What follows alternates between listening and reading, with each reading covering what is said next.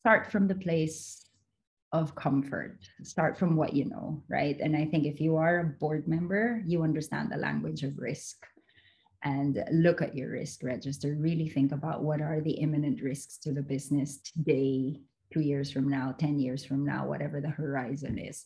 Because there is, I will argue that it's absolutely impossible to find a risk register that does not touch on ESG. There is no way that you could look at people, that you could look at resources, even the way that look at policies, products that you will put out, services that you would put out. There's no way that ESG isn't there. 10 years ago, perhaps it was difficult to link it, but today it is impossible. So that makes it approachable. One, two, I think really is to get educated is where you would start, right? So here is a good place to start.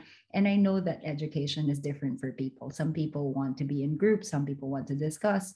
We wrote a piece together with the Hong Kong Stock Exchange on this. And we actually said, don't just jump to a consultant. Even if we are selling that service, it's very difficult to just go and hire and then outsource, right? Really have that reflection, I would say, and maybe take stock amongst the board. Like, I'd love to see a board meeting that wasn't 200 pages in 2.5 hours, where the AOB has the review of the sustainability report or other things, because maybe we flip it. You've read those 200 pages of the reports. No one really has. We're not debating the financial performance of the company in 3 months. It's already happened. What you should be having is really a pause, a different kind of board conversation as to what do we fear, what do we not know, how do we find the resources for it. And again, I'm going to bring this back to where we started. Why are we doing this?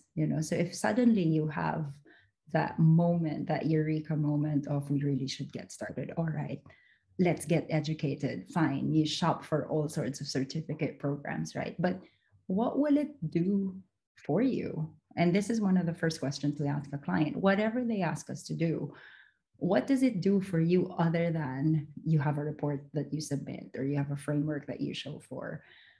There must be something that it brings you, and there must be something missing if you don't do it, especially if you don't do it now, right? You have talent walking away, or you can't compete, or you can't open in a new market. There must be something there. And I think discover that.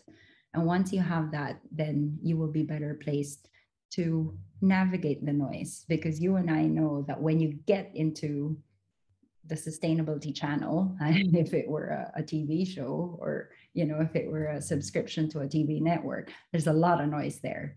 So I feel like listening and internalizing why you're doing it, what you're looking for before you go shopping on the high street or before you go flicking through channels, also allows you to have those guardrails.